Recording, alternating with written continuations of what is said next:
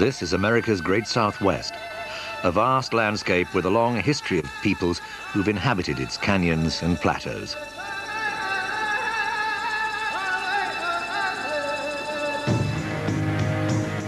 Thousands of years ago, a civilization flourished here and left ruins that are as grand and mysterious as anything that exists in North America. Great settlements, imposing cliff dwellings, and ceremonial chambers called kivos. All are attributed to the ancient Anasazi. There are people today who believe Anasazi's spirits still inhabit these great badlands. And a century ago, a gruesome discovery was made in Chaco Canyon, New Mexico.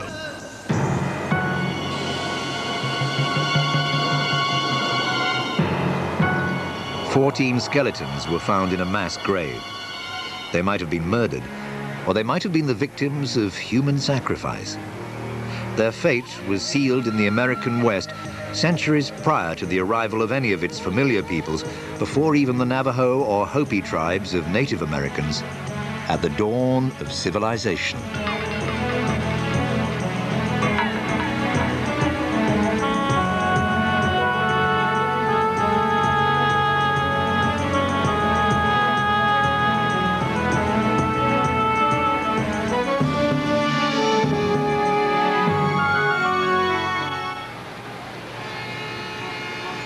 Today, many of us live in cities that we take for granted.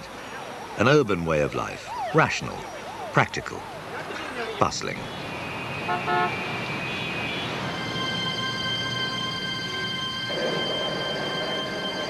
It's not easy for us to grasp a very different view of the world, in which there are spiritual cities inhabited by ancestors recalled in the traditions of storytelling among Native Americans, which fuse myth and reality. The stories may be of imaginary scenes, or they might lead us to forgotten places that did once exist.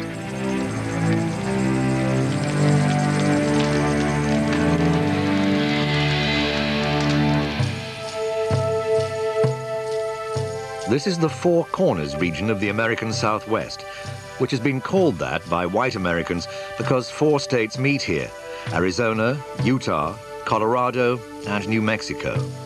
But to the native people, this is the land of the Anasazi, the ancient ones. They're long gone, but it's said their spirits are still a powerful presence here.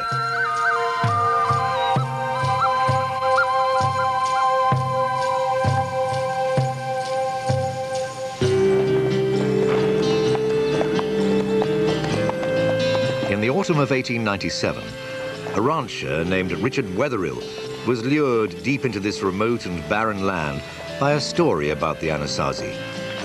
His fascination with the ancient ones had begun 10 years before and hundreds of miles away.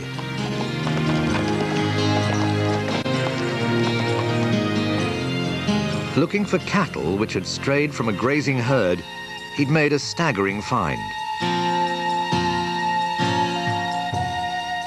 The ancient cliff dwellings at Mache Verde in Colorado. These spectacular buildings and the artifacts found here were tangible evidence of a highly accomplished civilization which had simply disappeared. Later, Wetherill found similar sites in Utah and Arizona, but all these places were, so the legend said, dwarfed by something far more spectacular.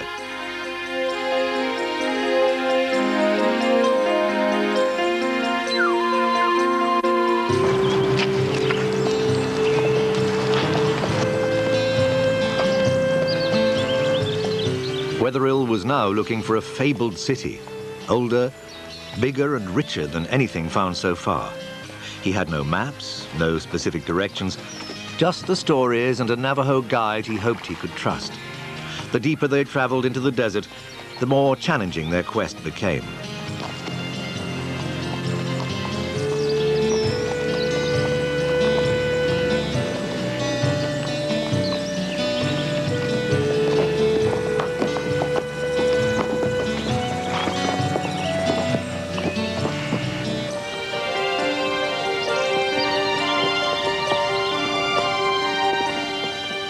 It seemed quite impossible that these parched badlands could sustain a great city, but Wetherill persevered. On an autumn afternoon in October 1897, he and his guide discovered a deep canyon, and there was the lost city of the legends. It was a fantastic find.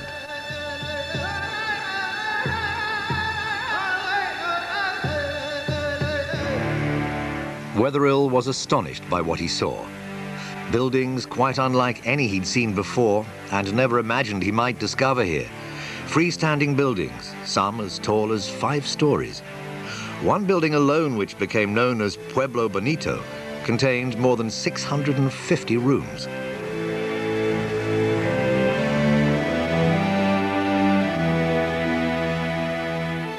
"200 yards wide, but 15 miles long, Chaco Canyon is the site of a dozen massive complexes. They include over 300 enormous, perfectly round pits, the purpose of which could only be guessed at.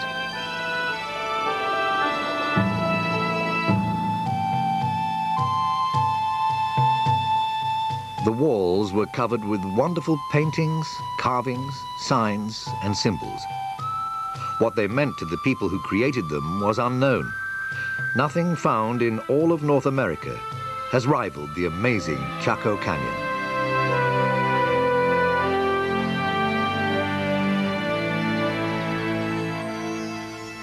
Wetherill and the archaeologists who followed him were astounded and entranced by the pottery they found, the weapons, tools, jewelry, artifacts of every kind. They're abundant, and each is a work of art. The Chacoan people clearly created one of the great cultures of the ancient Americas. They had a diverse society, many specializations such as pottery and basket weaving, ritual specialists. We already know enough about these people to know that one of the special things about the Chacoan phenomenon is that they created a brilliant civilization of art and all the things that go with it.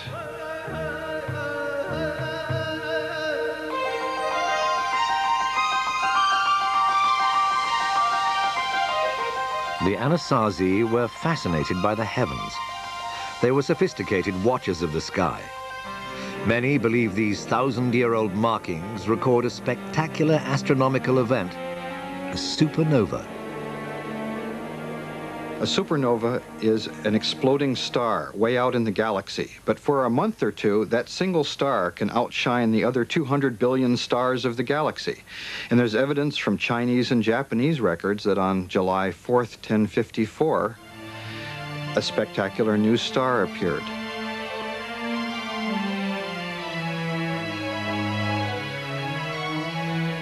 The crescent moon indicates the supernova's position in the sky. The handprint marks this as a sacred site.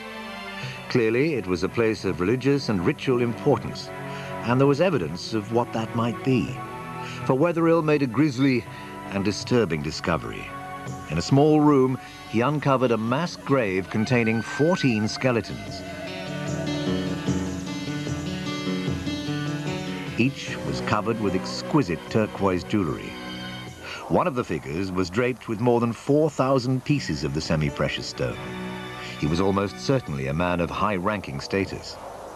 The other 13 were women, and the evidence clearly shows they did not die natural deaths.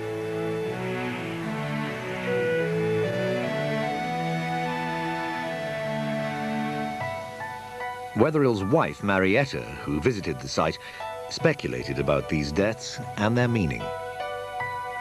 The skeletons of 13 women were lying against the wall, clear around the room, and every one had a hole in their skulls. They were his wives, perhaps, to go to the afterlife with him. The Diary of Marietta Wetherill, 1897.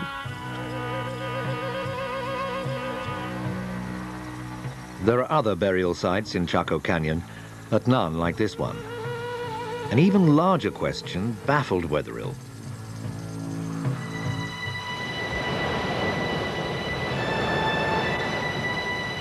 "20 million years ago, Chaco Canyon lay beneath the great inland sea. But when the water receded, only a dry and parched desert remained." Mesopotamia, Egypt, a number of others, China, All of those are complex societies founded in a very arid region. But the key to those places is they have major river systems. We just don't have the water here. Water is critical.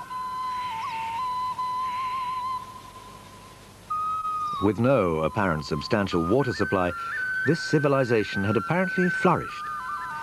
This appeared to be an impossible place to build a city, and not just because of the lack of water. The canyon walls provided the stone for the buildings, but there were a great many timbers used too.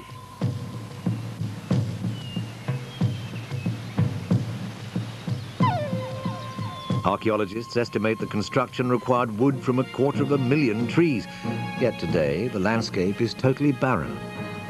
Samples taken from the beams indicate that the trees were not local. Many came from as far as 50 miles away.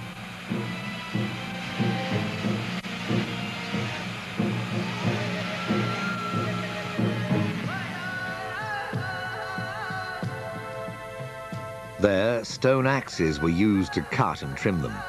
The Chaco people didn't have horses or oxen or carts with wheels, so here was another puzzle.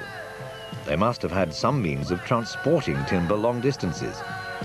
Archaeologists have calculated that the Anasazi were here from about 900 to 1250 AD.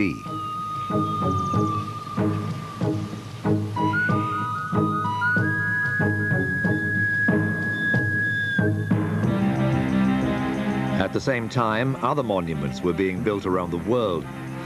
Spiraling Muslim minarets were being erected in Asia. The French completed the great Romanesque monastery at Cluny. And the magnificent Russian cathedral of St. Sophia in Novgorod was consecrated. All who visited Chaco Canyon, Wetherill, the modern discoverer, and those who followed, have been greatly moved by the ruins of the civilization that lived here. And many have sensed it's a place haunted by those who must have been forced to abandon it because a calamity of some kind had overwhelmed them. A clue to what that disaster was is to be found in a secret ceremony of the Native Americans, which they've only once revealed to a photographer. A ceremony in which they dance with venomous snakes.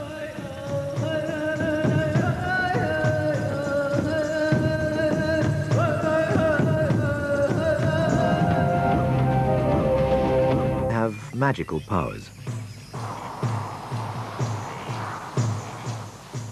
In 1925, a photographer was allowed into a Hopi Indian settlement in northern Arizona. It was a rare opportunity to capture something never filmed before or since, a ritual perhaps little changed in thousands of years. The dancers carry venomous snakes which could easily twist and strike with deadly effect. Dancing with the snakes in their mouths affirms, say the Hopi, their oneness with nature and the earth.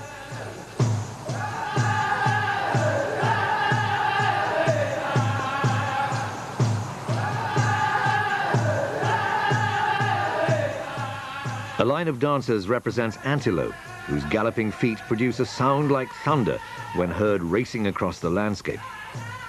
But the clouds must be induced to release their rain.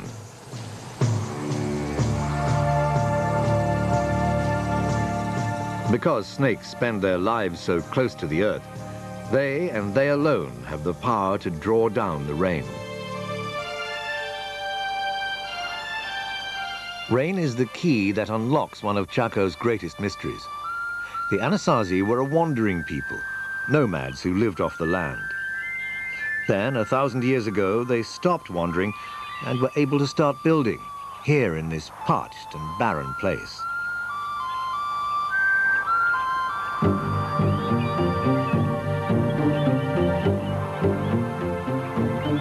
The puzzle of how they achieved this was solved by a new scientific technique, dendrochronology, the study of the tree rings in the timber used to construct the buildings at Chaco. They provided a startling revelation. About 1,000 years ago, the weather changed. An era of record rains began.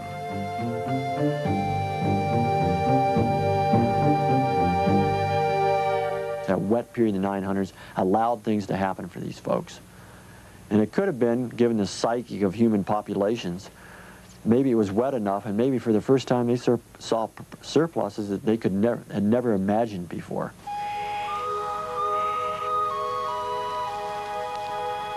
Until this moment in their history, the Anasazi had depended on hunting and the gathering of whatever wild plants they could find.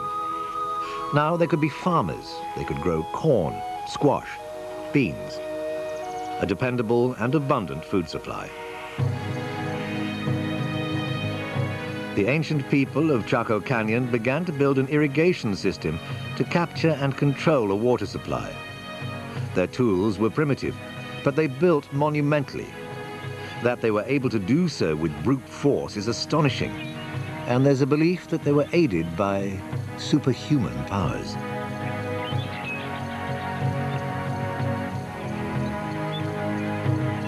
One of the things that my grandma used to tell me in accomplishing major tasks is that a community has to be whole.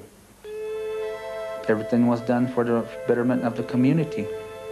They put their heart and soul into these projects. I feel that there was a lot of the spirits and the guidance from a higher being. There was such a high level of spirituality in Chaco at the time. It's really not difficult for me to believe that a lot of that had to do with the preciseness of these structures and their concept of time frame, that if it took a year to build a structure, then that's what it took. The Anasazi left no written records, only the haunted ruins, cryptic imagery, and tales told by the old to the young. No more than relics and rumors.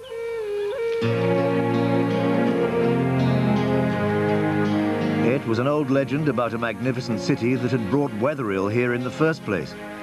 And it was another that led archaeologists to an astounding discovery.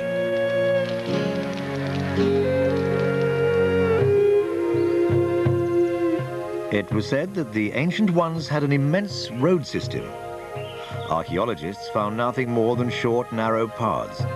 It looked like a story exaggerated in the telling. Then, scientists began to use sophisticated new techniques of aerial observation to see beneath the surface of the landscape. A vast network of roads long obscured by sand and silt suddenly appeared. We know that the canyon itself was the heart of a world that stretched out towards the four quarters, with long, straight ceremonial roadways that run out to so-called Chaco outliers, 30 or 40 miles away in many cases. These roads were very wide, some 40 feet across, as broad as a modern city street. Some were carved into the sheer vertical cliffs of the canyon. As excavations proceeded, archaeologists began to wonder what kind of a city this was. For the number of buildings, there appeared to be very few people buried here. Only about 700 skeletons have been discovered, most of them inside the smaller houses.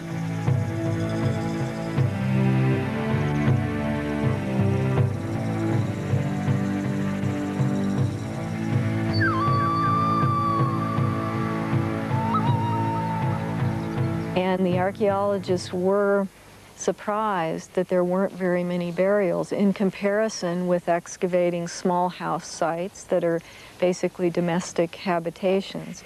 And they said, wow, there's something really strange. And they didn't key into the fact that, of course it's strange. These are public buildings.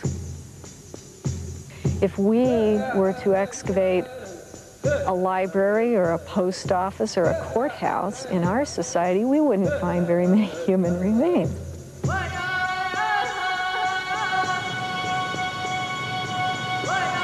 Other clues to the mystery of these buildings may lay buried just outside the canyon.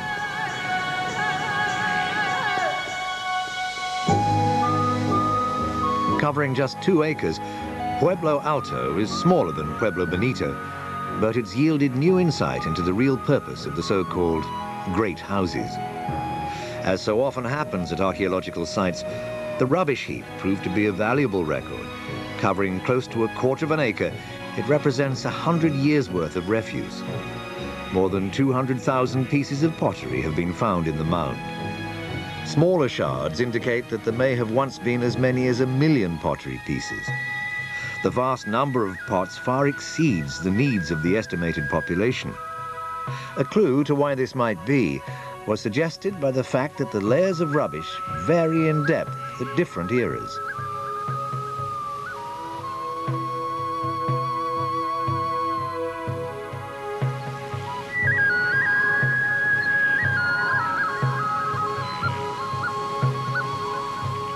There's probably some kind of ritual thing happening there at Chaco where people come together maybe once a year or something like that.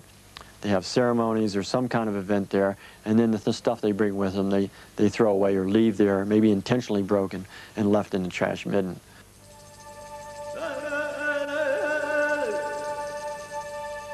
We may never know what really took place here, but many scholars believe that it was a spiritual center where worship and ritual were the dominant activities. For the Anasazi, religion and nature were inextricably intertwined. The earth and the sky were held in reverence. The sun itself is important. We call it Father. We call the moon Father as well. We call Earth Mother, and they're like the parents of the people that occupy Chaco Canyon.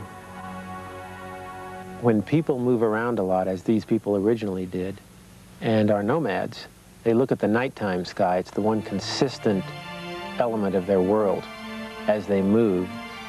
But when people settle down, as these people did, now you can watch the daytime sky and you understand very quickly that cycle of the sun, which creates for you a yearly arena in which to play out your life, so that you can predict when to plant, you can predict when the light is going to almost leave the world and when it's going to return, so that you know everything is unfolding as it's supposed to.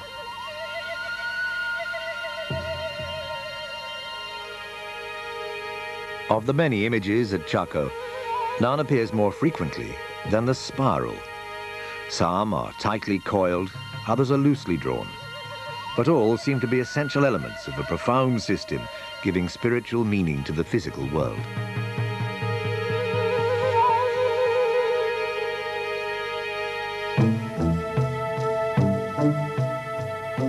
The spiral, etched into the magnificent Fajara butte, is part of an ingenious mechanism for tracking the movement of the sun. It's placed between 3 enormous stone slabs. Every year, at the summer solstice, the longest day of the year, the shaft of light begins to crawl across the spiral at sunrise.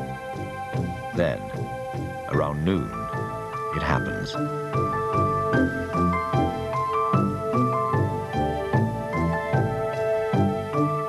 A streak, known as the sun dagger, slices directly through the middle of the spiral. A central event of Anasazi life, the full ascendancy of their father sun, has been marked. The calendar is secure. The cycle of life will prevail. Mother Earth will continue to produce.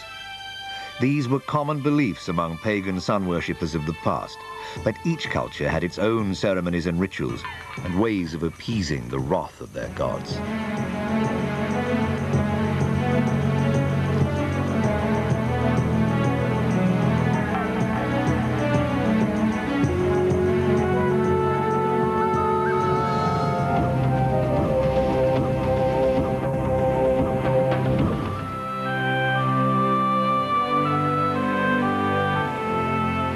To the uninitiated, many of the structures here look forbidding, and none more so than the underground chambers called kivas, which appear vast and threatening. But for those who worshipped here, it was a place to communicate with the sky. In Anasazi architecture, at Chaco Canyon, for example, many of the great kivas particularly reflect their knowledge of astronomy.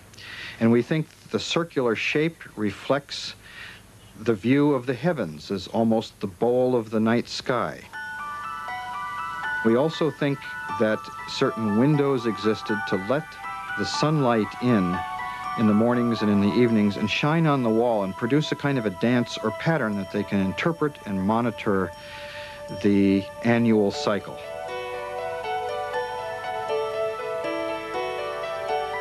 Of all the kivas, the one called Casa Rinconada is the largest and most elaborate.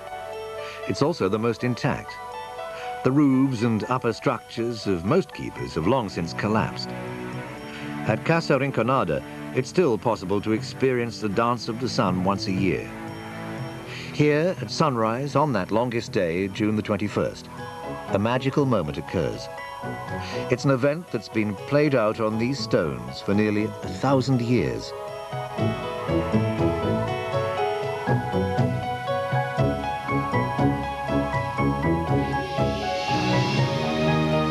The dawn light pierces the kiva through a small window at the top, casting a golden rectangle on the wall opposite. Slowly, the shaft of light crawls along the stony face to illuminate one niche that receives no light at any other time of the year. You can imagine the darkened interior of this enclosed underground kiva, like a great silo, and the priests and other people waiting in the darkness for the dawn and the light of the midsummer sun shining through the window and illumining a niche that probably contains some image. I think we'll never know what it was. The kiva is a place of living wonder to many people. For Park Ranger G.B. Cornucopia, this is the essence of the spirit of Chaco. You feel like you're hearing the echoes of something that's real important and that connects you in to an event that you have felt insulated from previous to that, that you feel like it's something that you know about conceptually, but suddenly now your whole body and everything is a part of it, and you see it, you feel it, you hear it, and it's a wonderful experience.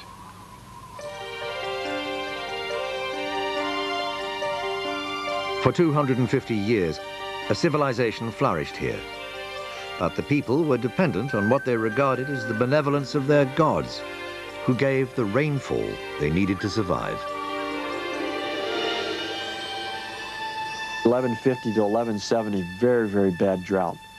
And it looks like, because I would say there's a major depopulation of Chaco Canyon. Each one of those successively seems to be one of the worst they've seen, for hundreds and hundreds of years.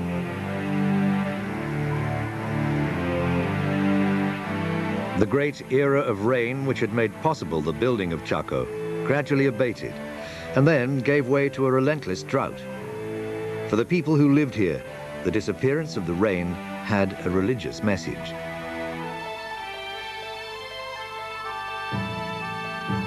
If you anger the gods or the spirits that hold the rain, then they would just withdraw that privilege. We're told that if we go into a ceremony, if we go into an activity without our whole mind, body, and soul, then our prayers might not be answered.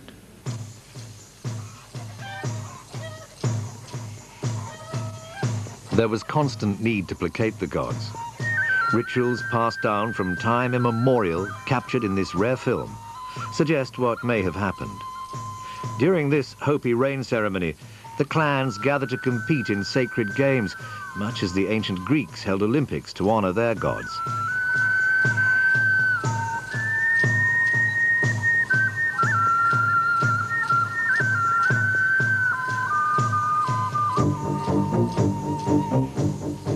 Members of the snake and antelope clans raced barefoot across the desert and up the mesa. When they'd finished the grueling race, the winner was rewarded for his struggle with a jar of water. It began as a holy rite, but as the years passed, the people of Chaco perhaps developed too great a pride in winning. If so, they might have lost regard for their spirit world.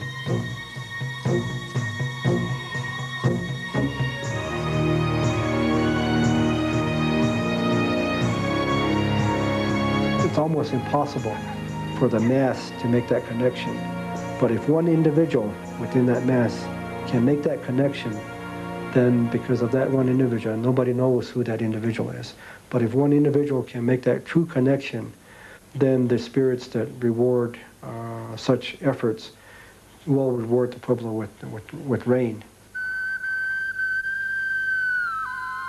It's possible that conflict arose because a ruler or priest criticized the people, and he might be the one whose grave was found along with 13 murdered women. They might have been sacrificed to appease the gods, or they might have died violently when the social order collapsed as the drought continued. They might have been murdered.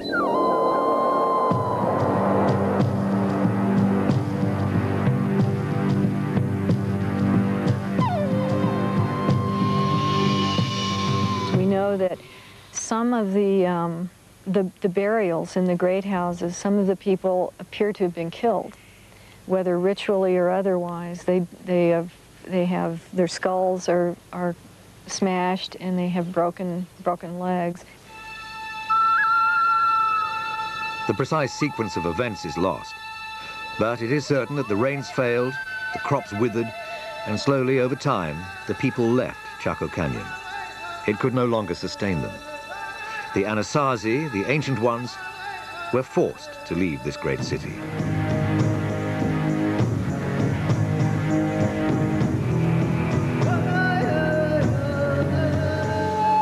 But this was not the end of their story. To many Native Americans who live near Chaco Canyon, these images, called anthropomorphs, record the origins of the ancient ones, the Anasazi. But what do they actually symbolize? I've had Pueblo peoples tell me that when they see the anthropomorphs, for instance, they'll occasionally say, well, that's when we had tails. That's when we lived in the earlier worlds, and we were of a different form then. There are those who believe that the demise of Chaco was inevitable, that the city was just a stop on a long historical journey which their gods had mapped out for them, and that Chaco was not meant to last forever.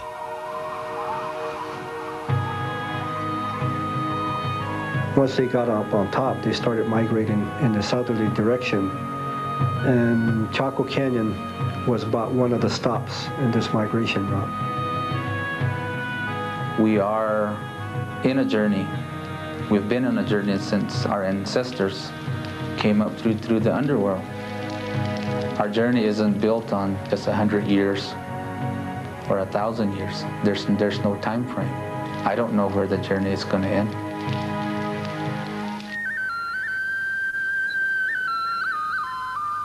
The Chaco people did not vanish. It's now generally agreed that the Hopi, the Zia, the Zuni, and the other Pueblo people are their direct descendants.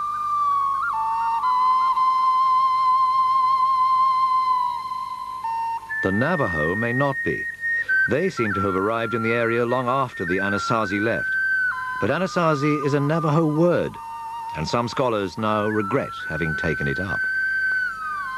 It's kind of a dirty word. The Hopi and other Pueblo people really hate it, but it's the word that the anthropologists have latched onto. It means something like our enemy ancestors or the enemies of our ancestors.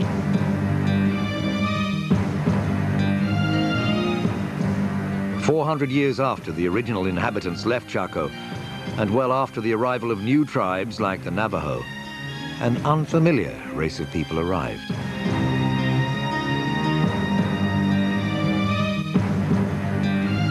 These were the palefaces, sporting beards, astride horses that were unknown in America. And these interlopers turned out to be a much greater threat than any of the dangers that had been faced before.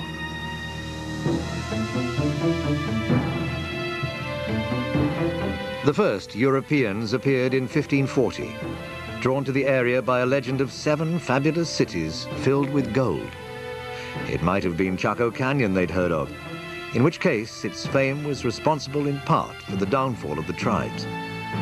Along with their desire to plunder the riches of a new world was a mission to convert all pagans to Christianity by persuasion, or if necessary, by force.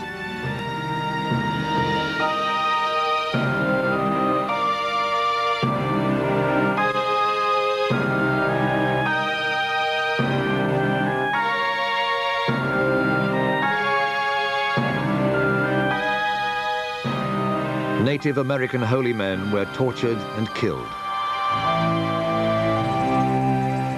Ritual objects were destroyed. Native Americans were enslaved to build missions and do other work for the white man.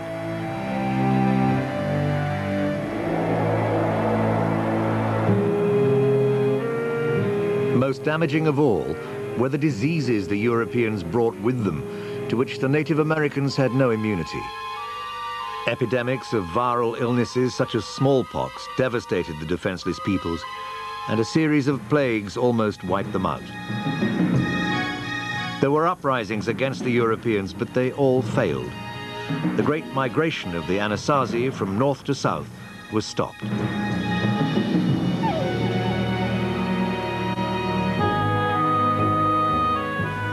A new, and for the Native Americans, devastating concept brought by the Europeans was the idea that the land could be owned by individuals. This was just one of many new values imposed upon Native American life.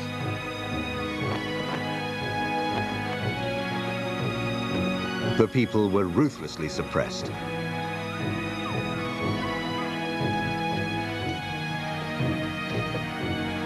Their own language was outlawed, and they were forced to cut their hair short. It seemed as though the old ways would be lost. Ties would be broken with the ancient ones. But there was Native American resistance, which took the form of rituals acted out in secret and the telling of their own legends.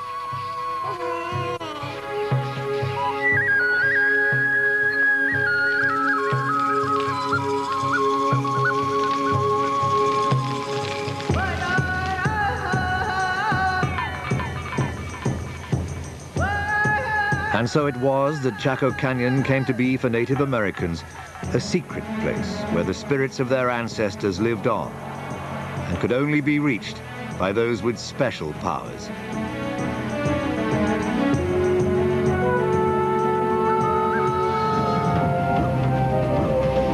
The pace of European life has long been governed by the mechanics of the clock, and a more venerable way of timekeeping by the sun and the stars has been forgotten in the modern world.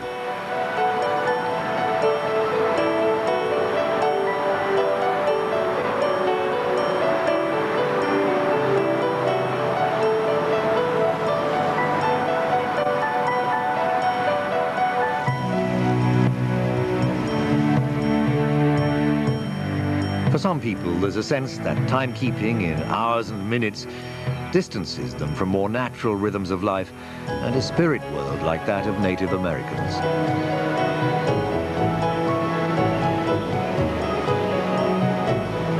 If you're going to go hunting, you have hunting spirits. If you're dancing for rain, you have spirits that assist you in making those things happen. If you're going to compose a song, it's not something that you as an individual were able to compose. It's the spirits giving you the ideas to be able to compose the song. Though the industrial world generates wealth, it also appears cruelly wasteful to those who live in the belief that the natural world has a spiritual dimension. I see lawns in Rio Rancho and Albuquerque overflowing as if there's an abundance of water. Those are some of the reasons that the gods or the spirits that control the water can look down upon us, not only Native Americans, but people as a whole, and determine that we need to teach these people a lesson. They need to respect water. They need to pray for water. Only through that can we be assured that we'll be continually blessed by the spirits.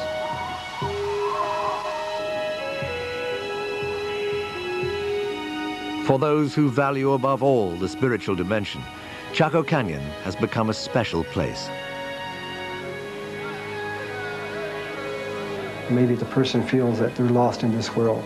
If they go to Chaco with the understanding and the hopes that they can find their identity or find their direction, if they go in body, spirit, mind, and soul, they'll be able to probably get that guidance without anybody having to speak to that person.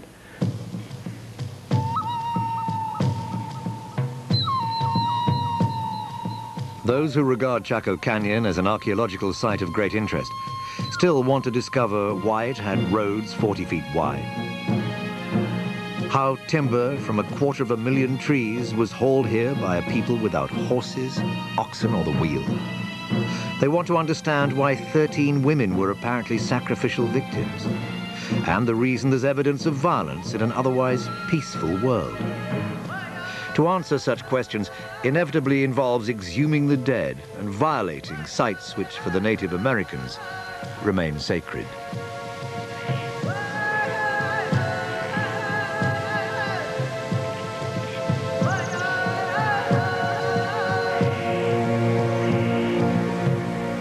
We'll go to those locations.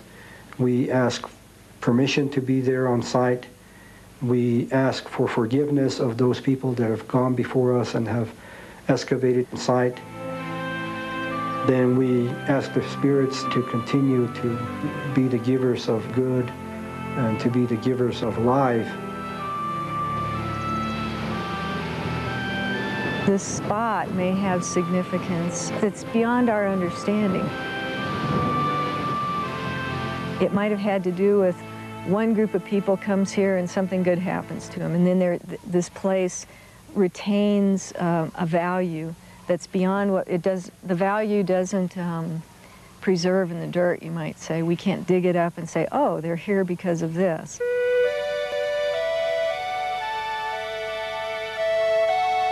The conflict between those who consider Chaco Canyon to be a fascinating archaeological site holding clues to a lost culture and those who regard it as sacred has been joined. I feel that it's disrespectful to just allow anybody to enter Casa Rinconada at any time. And only in the right frame of mind are people supposed to answer. Entering a kiva is significant to journeying back to the underworld where we originated.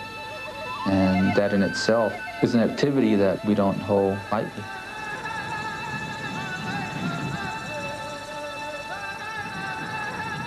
These Native Americans believed they were born deep inside the earth. In time, they came to the surface, took human form, and began a long migration southwards. Chaco Canyon and its civilization were only a stop on a much longer journey, which was halted by the arrival of Europeans. But it will be only a temporary delay.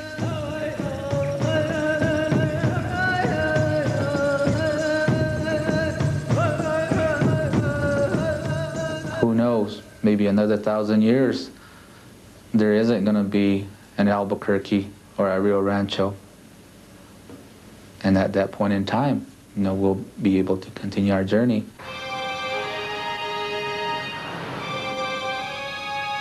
The ruins of Chaco Canyon and of all past civilizations which have faded away are testimony to the undoubted truth that no nation is immune to the forces of history, and in time will face decline and fall.